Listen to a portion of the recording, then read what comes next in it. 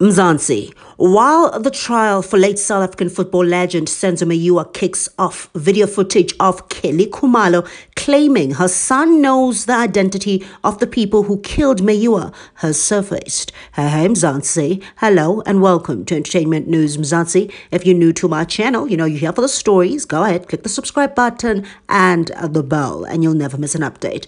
So Mzansi, Kelly Khumalo's son with Jup was only 3 years old when Senzo was murdered in cold blood. Speaking during an interview on ENCA in 2018, Kelly revealed that her son still remembers Senzo and the people who killed him as he was there when the footballer was murdered. My son remembers Senzo very well. He asks about him. Every now and then, I need to make up a story because I feel he's not ready to know what happened. At some point, he saw some guys who were put on TV and he said, I don't like those uncles. They killed my father. My son was there. He remembers the people and what they looked like. That memory stayed with him until today, Kelly Khumalo had said.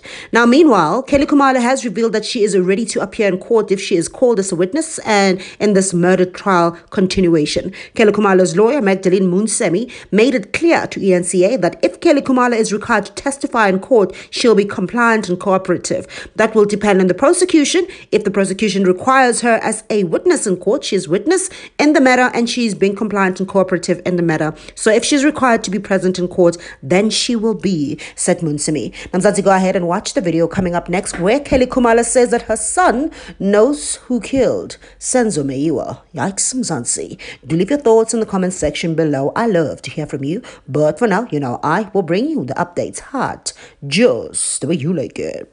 Because my son remembers Senzo very well. So he asks about him every now and then. I need to just make up a story because I feel like he's not ready. He remembers a lot. Because I remember at some point he saw some guys that were put on TV and he said, I don't like those uncles, they killed my father. That's what he said. And which was very sad for me to experience because my son was there and he remembers the type of people, what they looked like. So that memory stayed with him till today. And what do you make of course, you can't speak too much about the police investigation. I understand that it is still an ongoing... Which is taking too long. Yes, it's still an ongoing case.